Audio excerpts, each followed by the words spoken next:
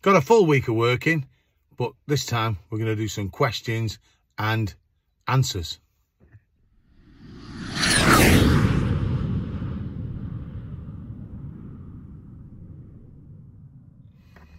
Hi everybody, it is Wednesday, the 12th of July, and it's about 5:15 in the evening. I've done my run, and I'm just parked up out in B&Q car park because I've had to go and pick up some flooring that I've been promising the wife to pick up all week. Never got a chance because it was too busy, and the fitter's coming tomorrow to put it down, so today was my last chance. And as luck would have it, I had to do a collection today, and it was a big collection. And it was 3 big pallets. And when I put them all on, I wasn't sure if I could fit them all on the van, and I thought I might not be able to go home tonight, not if I don't pick these things up. But if you have a look, I've just about managed to squeeze them on the van at the end.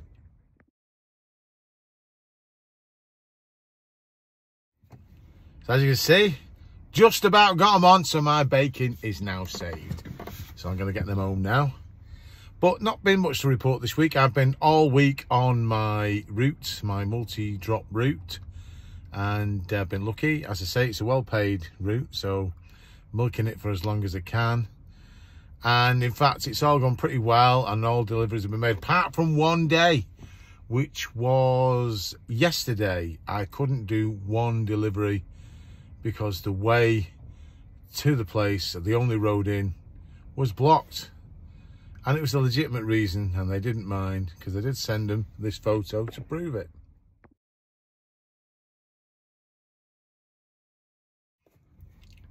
So that van driver wasn't one of you lot out there. But so no, that's had to get delivered another day, that one. But these things happen, don't they? Accidents happen as well. As long as everyone walked away, who's bothered? Now, because there's not much subject matter to go on, I've decided that the rest of this video will be devoted to questions and answers, because I have had questions through.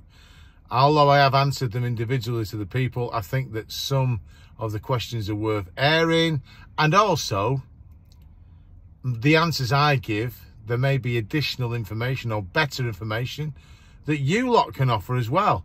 So please feel free to put your comments at the end, offering advice or picking apart my answers, so that we get the right solution for everybody. So Q&A to follow. Good afternoon, everybody. It is Thursday afternoon. It's 3 o'clock in the afternoon, and I have finished my run. So this has given me an opportunity to deal with the questions that I was going to do. So what I've done is I've picked out questions that I've had recently. I think almost all of these have been answered individually. But I thought I'll read out the questions, because the answers that I give may not be as comprehensive as they could be. They may be slightly incorrect, which I hope they're not. And there may be additional information that you out there can add to help these people. And hopefully some of you will get something from these questions and answers. So the first ones are all pretty much related to what I'm doing at the moment. Because obviously these are later questions. So Paddy McGee is the first one I've selected. And he has put, can you not get a contract with that multi-drop company? Then maybe you'd save money on the CX. Paddy, no, I can't. They don't give contracts per se. You can become an approved contractor, which I am now, an approved contractor. And they use you, or me in this case, pretty much all of the time at the moment. So I am the only one, certainly at this site, who has an all-day gig. They do have other subcontractors coming in, who may do half a day, or might do 3 or 4 drops for them. They do have a lot of subcontracted HGVs coming in as well. And in fact, they do use the courier exchange mainly for the big stuff, you know, the 18 tons and the 7.5 tons, etc. Because I've been in the office in the morning when they've been discussing the quotes they've had. But no, you can't have a contract. And it was always touted as a temporary thing when I first started doing this. And I think that was in March. And since then, I've been almost constantly doing this. Apart from obviously having breaks when the van has been in for work or repair. And I've been on 2 holidays as well. But they've always had work for me when I've come back. So no, and you know, I don't think I would like a full-time contract with them, because that gives a bit more commitment that I probably don't want to give. Delivery Man, who obviously is one of our latest new YouTubers. So if you feel the inclination to follow his channel, please do. Does the multi-drop feel like you are employed again? If not, why does it feel different than when you were employed? So it's a yes and a no. Obviously, when I do the multi-drop or the route, I'm doing it on behalf of them, and I do it to the best of my ability and in the way that they want me to do it. They don't mind me having my livery on my own van. They have got no issue with that whatsoever. So that's quite good. So that means that I can keep me a little advertisement floating around the Greater Manchester area. So, no and yes. Yeah, you are technically feel like you're employed a bit, but I'm not an employee. I'm a self-employed contractor. But I do everything what they want me to do, because obviously I want to stay in their good books and I want to do a good job for them, because they'll keep using me. How is it different from when I was employed? Well, when I was employed, I had a lot more responsibility. So not only did I drive for the company that I worked for, not as much as the other drivers, but I still drove for them. But I had other responsibilities because I was the operations manager. So I was responsible for the day-to-day running, making sure everything goes out, making sure the vehicles are all okay.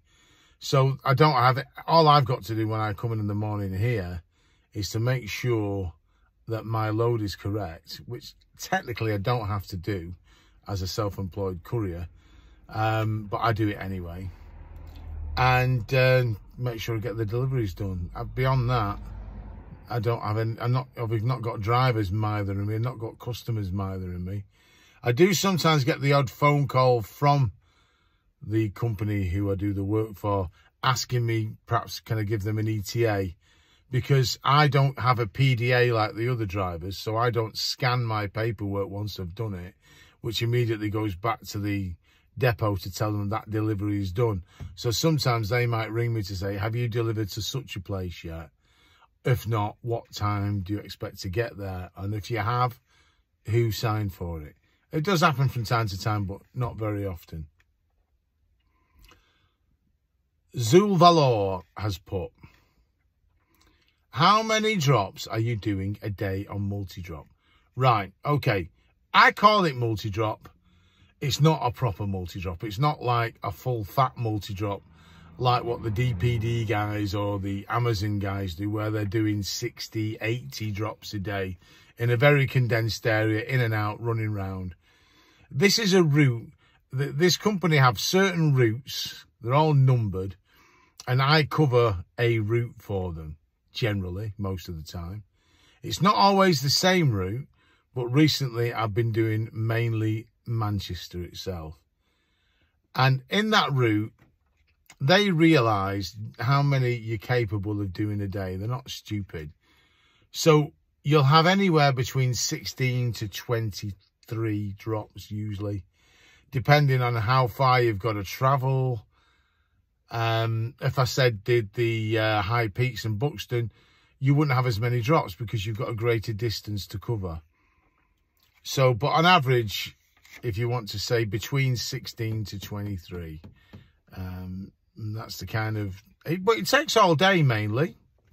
Today's an exception. I got finished early, but I got lucky on some of the drops that they would have expected me to take longer over. Traffic was kind, and I got in and out a bit quicker than I normally would do, so I got away.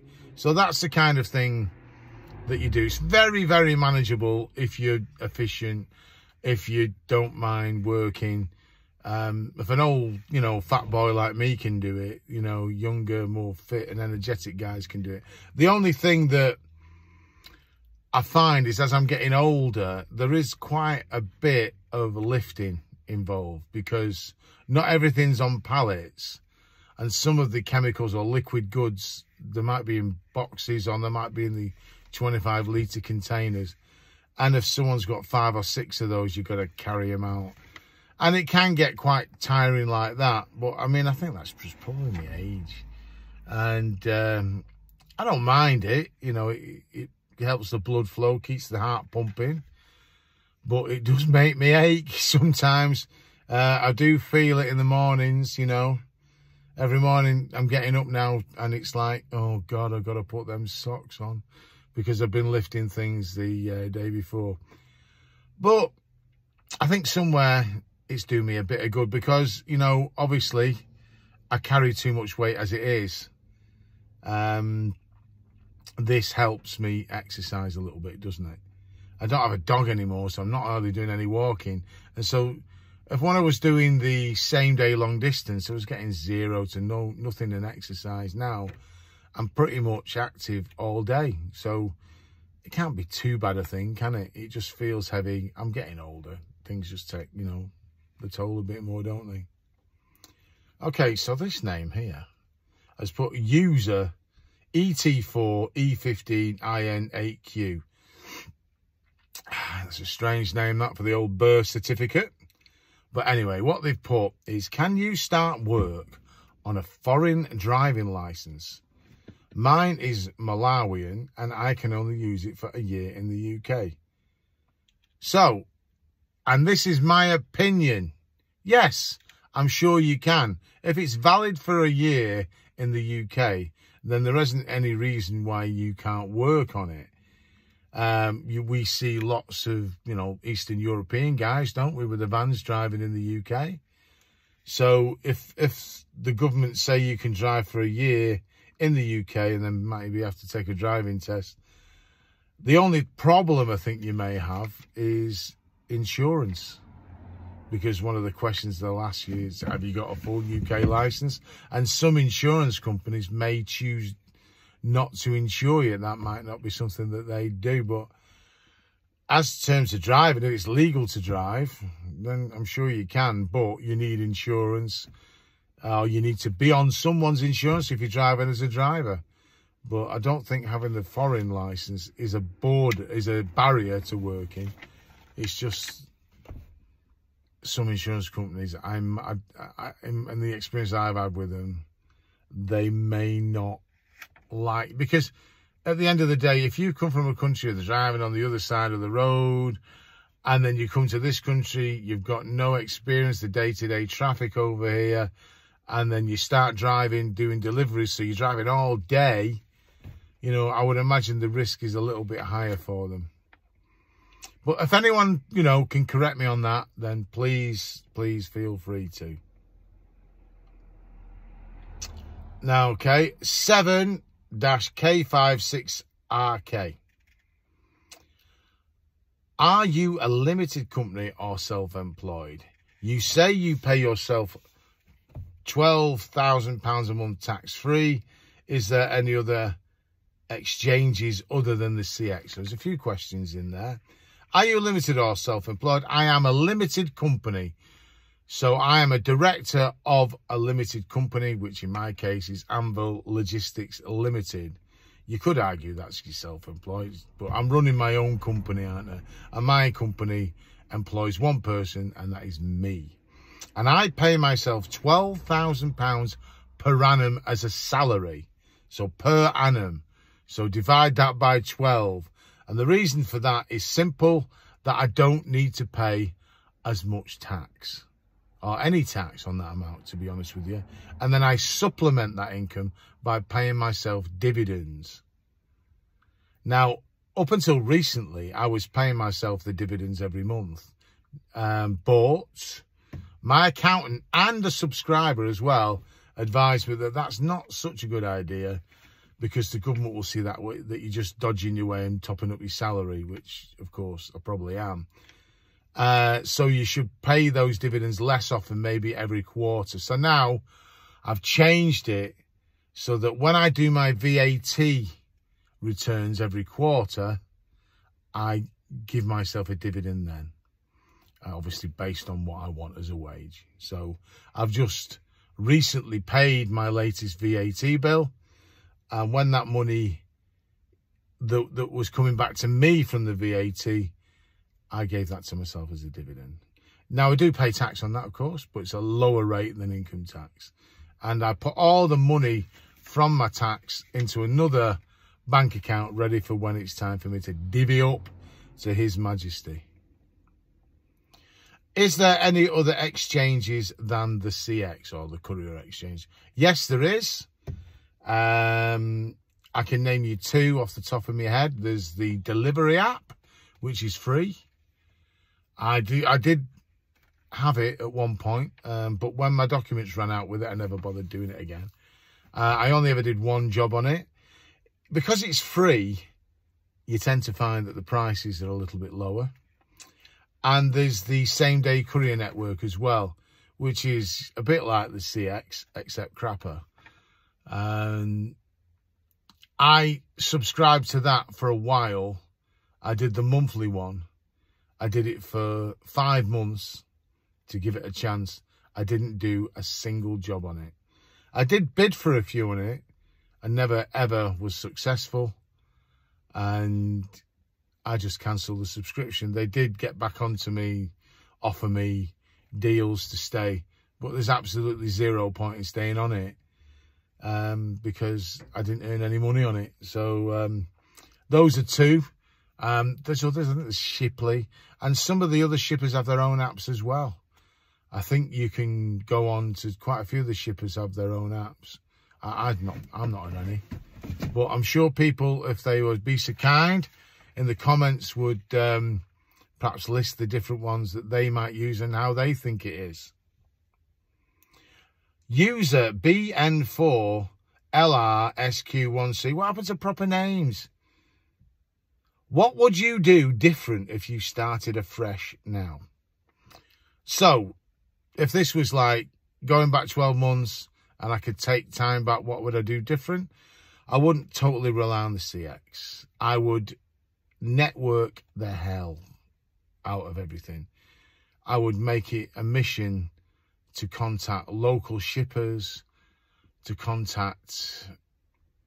build relationships with existing shippers.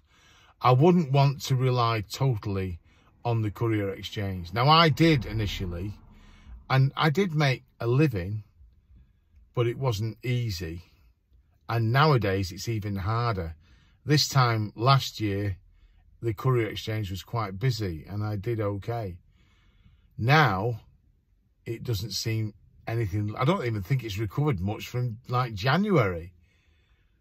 So I would network the hell out of everything. I would get my name known to all the local companies. I would build as many relationships as I could, as quickly as I could. And I would probably do that even before I got myself on the road with a van. That is what I would do differently. There's not much else. I could say I would have bought a different van, I would have done this, I would have done that. But at the end of the day, you buy your van, you pays your money, you takes your choice. Would I get another one of these sit and relays? Possibly not. But it's been okay. It's just that there's certain things about it that I think other vans do better. And I rushed a bit when I bought this. At the time, it was really difficult to get a van. There was no new ones available whatsoever. There was like, 3, 4, 5 month waiting list. I couldn't even get a brand new Citroen Relay. I had to get a pre-owned one with low mileage. But no, that's what I'd do different. I'd prepare myself a little bit better by networking a bit more. Now, last question is Lulu3625. Is it worth doing 2 days a week in a van? Or is it the app, insurance and fuel too expensive? Right, Lulu3625. No, I don't think so. I don't think it's worth doing part-time if you are supplying your own van insurance and paying for the CX. It might be worth doing part-time if you're driving for somebody else. But no, if you've got to pay out to buy a van, lease a van, rent a van, whichever way you cut it, and then you've got to buy the CX, which I believe now is close to £2,000 per annum. And then, you know, you've got to get the insurance, a couple of grand a year, even on a small van. And then, obviously, fuel. Fuel is kind of pay as you go, isn't it, really? No, I don't see how you could make it pay. I mean, even if you did, you know, 2 days a week and had 2 really good days and did £300 a day, that's 600 quid. By the time you're taking your running costs out of that, and for the amount of hours you'd have to do to get that money, if it was a small van, I don't see how it could pay whatsoever. If you're going to do part-time, I would suggest you get a part-time job as a driver.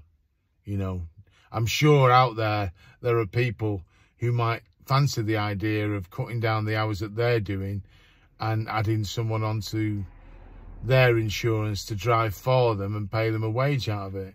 You know, it's something that I might consider in a few years' time when I want to cut down on my hours.